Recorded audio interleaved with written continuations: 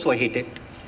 They don't hate the Indian state as much as the India's intelligentsia and its good people who preach but do nothing. Only preach non-violence, peaceful recourse. What have we achieved? After 63 years, 47% of children in the age of 0 to 6 die of suffer from malnutrition, malnourishment, and stunted growth. 47% of the next generation. Is that criminal or not? Is that violence or not? Is that slow genocide or not? What are we saying about that violence? Doesn't bother us because we don't see it. It's a slow, gradual death. With a sleight of hand, you change the calorie parameters. Lower it from 2,400 per person, you bring it down to 1,500. It means you are excluding hundreds of millions of people from Food Security Act through a simple sleight of hand. Nutritional requirement. Our academics and scholars can debate endlessly. And they engaged in debate about whether nutritional intake should matter in determining poverty. They forget. They forget the basics. That in moving away, they also exclude hundreds of millions from whatever little security that they can avail of through Food Security Act as and when it is passed. As and when it is passed. 100 families own 25% of India's national income.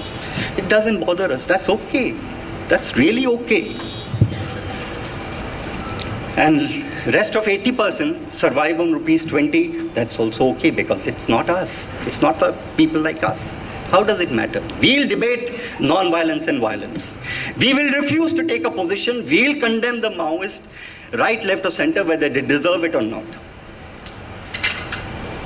Most of the time, we are willing to even jump to conclusions. Condemn even without any proof. This is not to say that we should be silent where crimes are committed by them. No, that's not the point I'm making. I'm just saying that there is a natural tendency. If you honestly look inside and ask yourself, you will find in that honest moment of reflection that yes, what I'm saying is not an exaggeration. There is an element of truth in it. At least grant that. But let me come back to the subject of war, because this is war we are confronted with. What does it mean? Chidambaram says that this is not a war. That the term war and enemy is not used by me. It's being used by the Maoist. Condemn them. Don't condemn me. I'm confused. I'm confused because what does it mean when 75 central paramilitary forces of CRPF, BSF, ITBP, Seema Suraksha Bal, and now there is discussion with the army through setting up of a new force along the lines of Rashtriya Rifles, which was created for Jammu and Kashmir. A new force. I'm told that it would be called, I don't know whether this is true, which would be proficient in rural and jungle warfare, is going to be set up. But 75 paramilitary forces, 75 battalions of paramilitary forces, roughly about 80,000 well-trained military. Now please understand one thing, paramilitary formations are organized along the lines of army's infantry formations, okay? This is the history, I mean, we must know. There is a big difference. Even if you call it police, it's actually not police. Police is the civil police.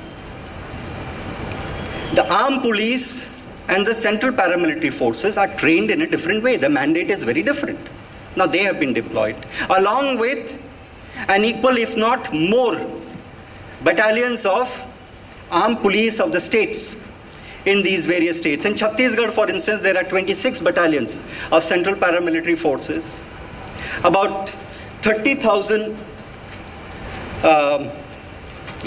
armed police or constabulary, as armed constabulary as they're called. About 4,500 SPOs. So it's a huge force.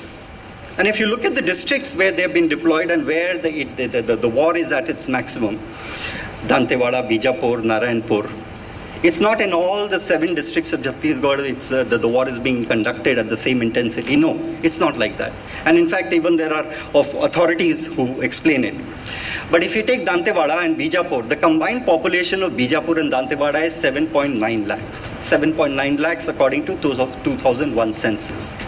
Now, if that is where the war is intense, and about 16 paramilitary formations are deployed there, that is including the state forces. It's a huge force. It's for 7.9 lakh people. These are armed. These are armed with very sophisticated weapons. Government of India and the media has this habit of crying that the Maoists are better armed than the security forces. It's an utter lie. You have to read the Ministry of Home Affairs' own records to know that they lie to the truth. And we all believe it because it's a God, no? Sarkar, Hukumat, from whom this information has come to us. Until they deny it, we'll believe that they must be speaking the truth. That's an utter lie.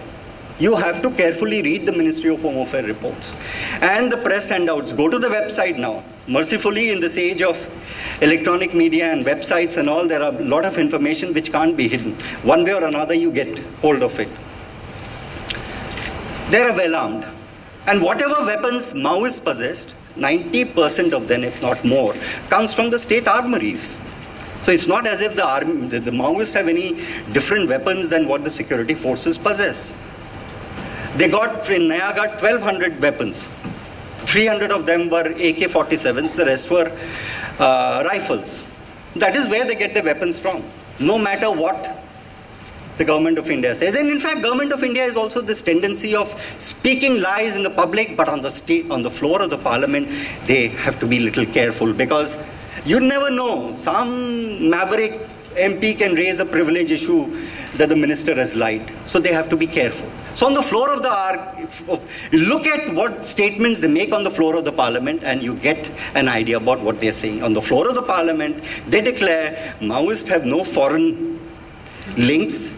They declare the bulk of the weapons are from looting the armories or in the ambushes when they collect the weapons. And it's only a small percentage of weapons or ammunition that they purchase. How else will they get it in any case? They're not going to be supplied weapons by China or Pakistan, and even if they are willing to, they're not going to take it. Please understand the political, ideological grounding of the Maoists to understand this basic fact. Anyway, the point is, very simply, that they are well armed, they are well equipped, they have now going to be provided helicopters. I mean, the war is going to escalate. And now when we are talking of the army, it's going to go up another notch. Army is trained to cause maximum damage. Paramilitary forces are trained to attack and kill. There is a slight difference, but the police is not. The police is supposed to enforce the law and only use force as a matter of self-defense. There's a big difference between the three categories that I'm talking about. Now, with the deployment and the likely deployment of the army or the ex-servicemen who have been trained or who have retired, who will form part of like the Rashtriya Rifles that was set up in Jammu and Kashmir, we are in for an escalation in the war. In Dantewada, as I said, that there are very high deployment of security forces because Dantewada and Bijapur are two districts where the forces are being concentrated and the war is being fought more intensively than other parts. These are also the areas where an embargo has been imposed. Now we all know that Bastar is malaria prone area, and now when the rainy season begins, and especially by July, August, when the food stocks of the villages decline, then the propensity to fall victim to malaria or to other ailments increases by leaps and bounds. Now, since this area has been encircled, medicines are not permitted to enter. Okay? Food stocks.